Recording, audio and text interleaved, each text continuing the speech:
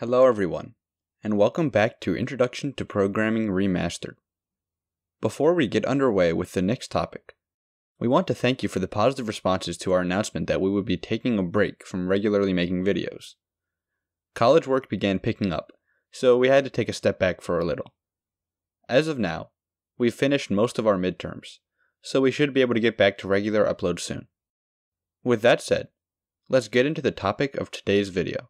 So far, we've gone over generally how to write code, and where to write code.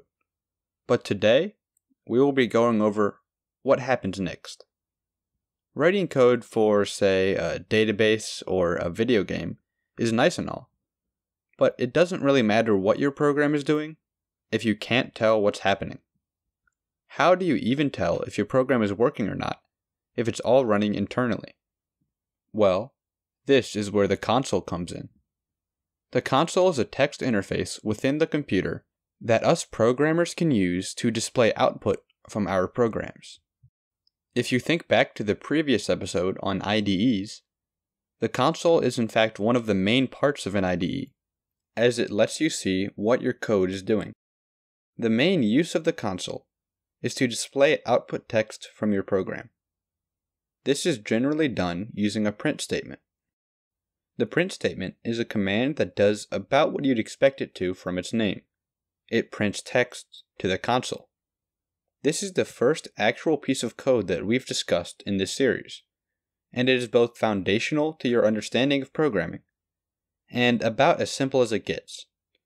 It's extraordinarily important for many facets of programming, including debugging and ensuring that your program actually achieves its purpose.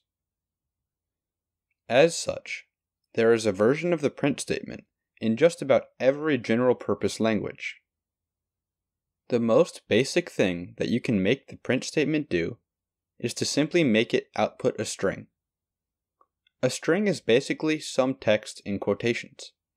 We will be going over strings and other variable types in far more detail in our video on variables, but for now, its intricacies are not too important.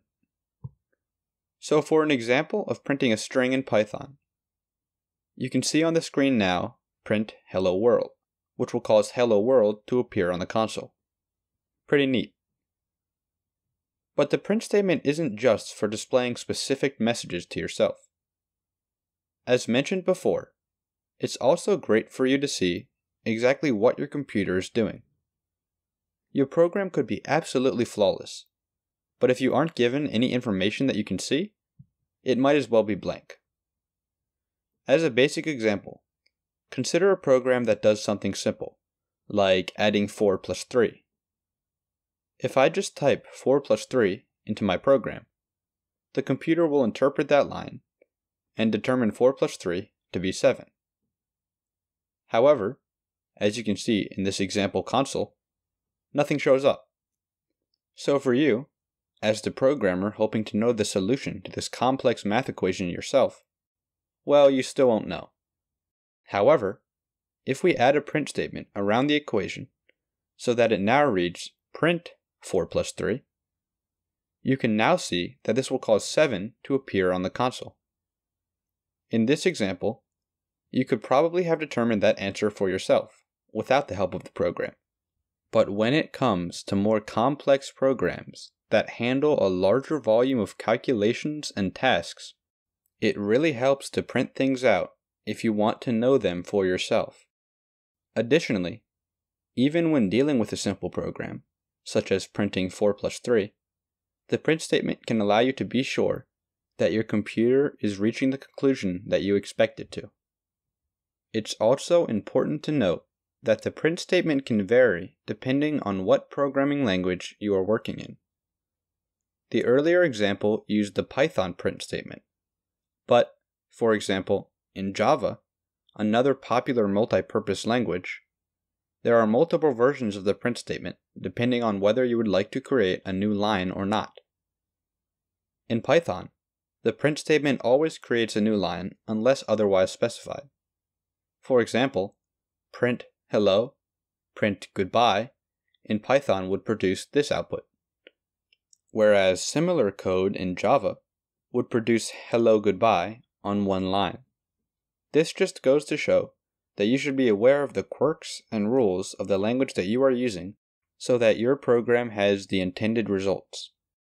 Despite these minor differences, you can generally rely on the print statement working in the same overall manner across different programming languages, as it is a foundational statement in programming.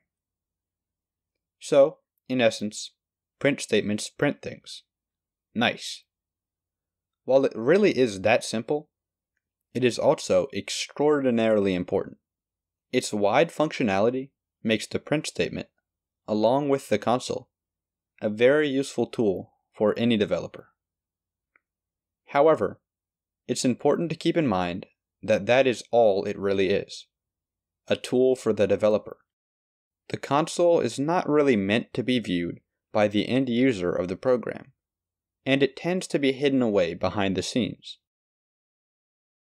Other methods of displaying information, such as showing text or graphics, are much more visually appealing, and can be manipulated in many more ways than the console can. Think of it like this. When you're using your phone, you see images and text on your screen. What you don't see is the actual console, as you are not the developer who programmed your phone, and so that isn't really important to you. While you can use the console to give yourself information and to display the output for your program, don't try to implement it into the final product, as it fundamentally just is not designed to be used in that way.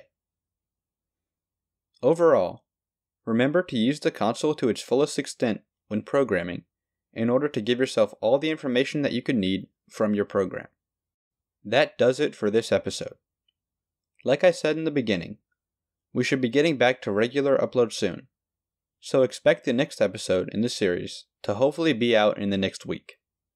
Steven is also working on his sorting algorithm series, and a new episode for that should also be out very soon. With that said, thanks for watching.